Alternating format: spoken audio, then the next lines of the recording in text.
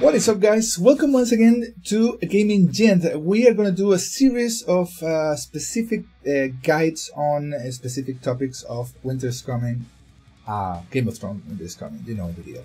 And we're going to start with the talents, and very basic, very from the top to the bottom. Talents are given to you as you level up your lord, as you already know. You can find them on your upper left corner. Well, you will see your lord, and in one of the tabs you'll see the talents. These are just a couple of trees of skills that you can choose as you wish, and points are gathered as you level. Okay, it's pretty basic and pretty much like any other game.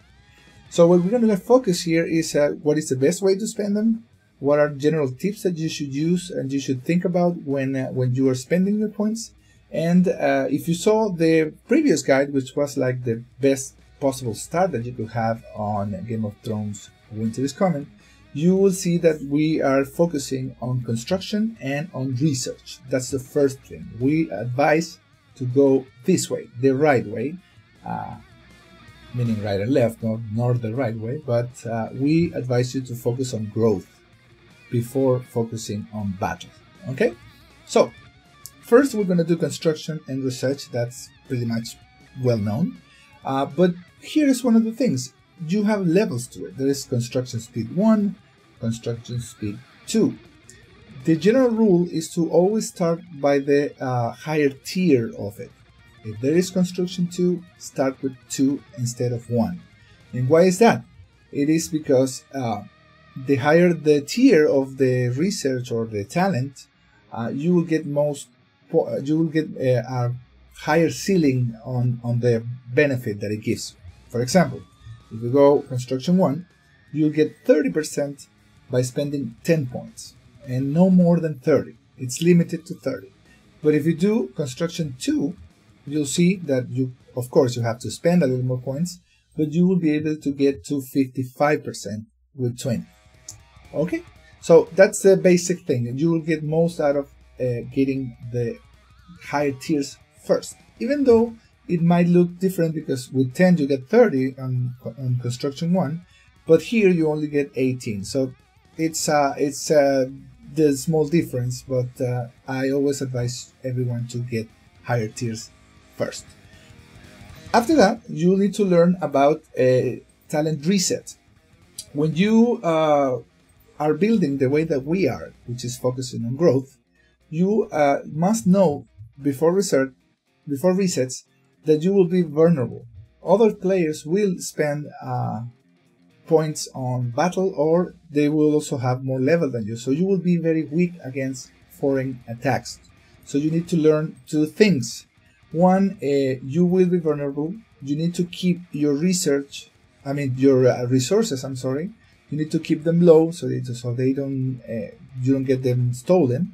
And also because people will scout you, and if you have 20 million iron and 5 million stone, it is more likely that they will attack you because they will try to take your resources away from you. And that brings a problem because when they attack you, they will probably either capture or even kill your lord. And why is that important? It's because the talents are linked to your lord. He's the one that carries all your talents. So if he gets either captured or killed, you won't be able to get the benefit of your talents. Okay, so it's important that you know how to take care of him. It's a general advice. If you're going away, you're going out with your friends, or even sleeping or working, leave your lord on the shelter. So the shelter works pretty much as a basement. Everyone will go there, and no matter who comes, they won't come out. So you pretty much have him safe. Okay, you can at any time you can just recall them, and they will be all back ready to go in a second. So there is no really a problem with that.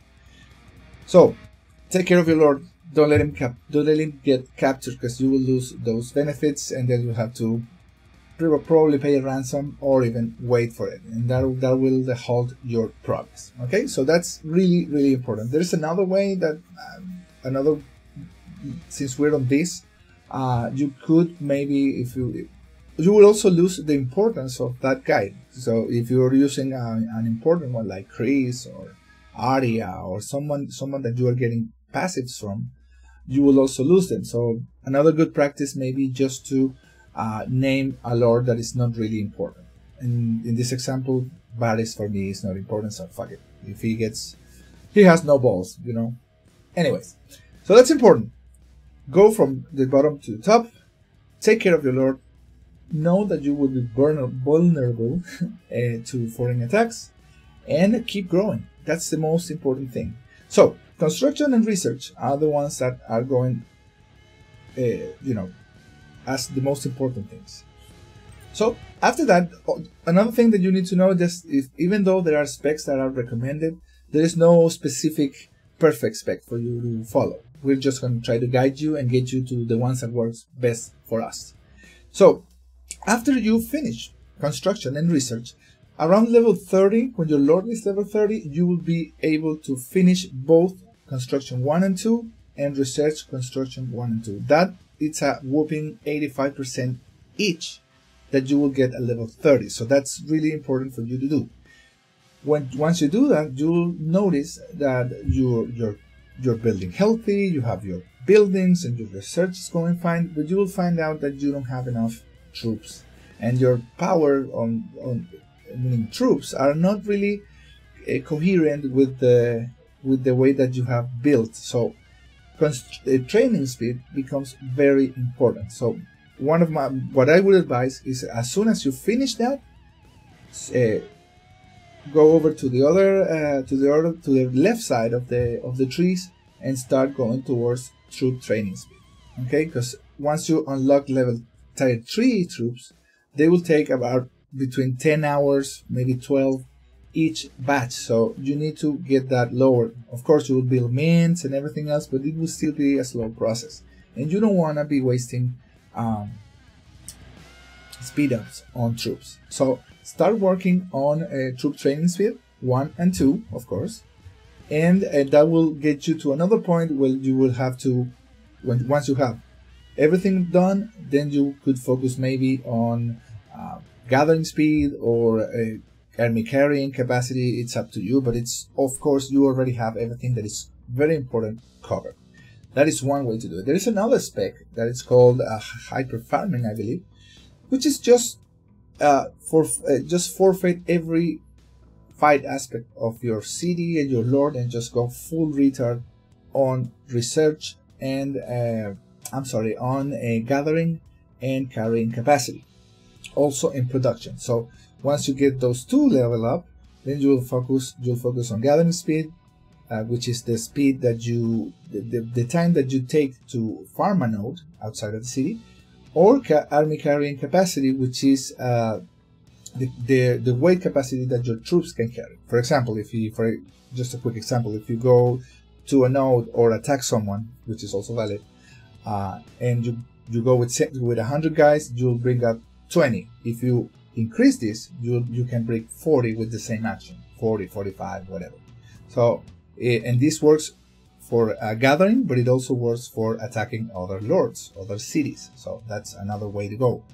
And of course, you will find that specific resource production will be boosted in this spec. That would be the same as focusing on just one of the resources, because as you know, and if you saw the other guide, you'll see that you don't need to build any more than one farm, and gold production is not really related to this. So you will focus on one of these trees, which would be wood, stone, or iron. So accordingly, you'll build only one of them, because you will spend research and talents only on one of them, and that would make it optimal for you, because you'll probably have an alliance member, a friend, or something that will do the same, with a different one, and that would make you trade, and that would be great because you have the option to trade through the market. Now, some people will say, hey, but you have a tax rate, you have to pay taxes for doing this. Yes, you do, but that 15% that I'm getting right now is easily taken because I am producing more than 15%, so it's pretty obvious that it's a good way to go. So that's hyper farming. Of course, that's the weakest thing that you could do army-wise. But some people do it. Even I've heard some people even having 4 accounts. You know, the main account, and then one for iron, one for lumber, and one or wood, and one for the other one. But I don't recommend that. That's a waste of time of your life. But if you want to go ahead, that's up to you. I cannot stop you. So once you know that, there's another spec that is really, really, really important that you must know, which is the battle spec, which is pretty obvious. You don't waste any single point on any research or anything that means growing, and you focus everything on fighting. Okay? Now, why would somebody do that? Of course, to beat people up, but there is a very good reason to do it, is that because there are castle sieges, and you will probably be in an alliance and you will fight for castles. And when you fight for castles, you need to be useful. You need to not only send troops, but you need to be the best that you can. Why is that? It's because it's the same reason why you don't keep tier 1 or tier 2 troops. It's because of morale. This game works in the same way that when 2 armies confront each other, whoever starts dying first, the troops, probably as in real life, start lowering their stats because they kind of get scared, I guess. But it will weaken your troops. Even though you have the better troops, if you have weaker ones dying first, that will be detrimental to the power of the alive troops. So in the very same way, if you bring weaker troops to your rallies, you won't be able to do much, because even though they're tier 3 and they ask tier 3 from you, they will be weaker. They will die sooner, and that will be detrimental to the whole objective. So there is this. You need to have a battle spec ready for you on castle siege days, or maybe if you're going on an invasion or something like that, you need to have it. So that brings the other question: which are the best points to invest? And we found out that the best way to affect exactly this is army health. Because one could think that maybe it's the raising attack or raising defense. No, it is health because of morale. So first priority should be army health. After that, I recommend that you go with one of the troop types. And in this case, I'm going to go cavalry, because we have King's Landing, etc. That's up to your ally, to your alliance, I'm sorry. But you should focus on one, because that's the way that you're going to fight. And after that, you could go for defense and attack. So, first of all, army health. It is really important because of what I already explained. Your troops will live longer, and that will keep morale longer while the opposite troops are dying. So that would be the 2 best ways, and that brings us back to talent reset. I'm sorry. You need to be able to get your talent resets ready for game day. Now, this is a pretty simple item. As you can see here, you can get it from the Alliance shop and from the Diamond shop. I do not recommend that you spend diamonds on this, because they're kind of easy to get. You don't really need to have many. And so what I advise you to get in from is from the Alliance shop. Their cost is only 45k, which is really easy and gettable when you help, for example. And here you help people build and you get points. In a couple days you'll have enough to get at least one. So do not waste diamonds on that. But have enough. If you must, do so, but try not to, okay? So after we know all this, we'll go just to a couple of common questions about this. And one is very important, which is about construction, for example, research or troop training. When you are starting a building, I'm sorry, I don't have any building to start to show you, but you'll see in this zone that it will tell you how much it will take. It will take 2 hours, it will take 2 days, 20 days, whatever.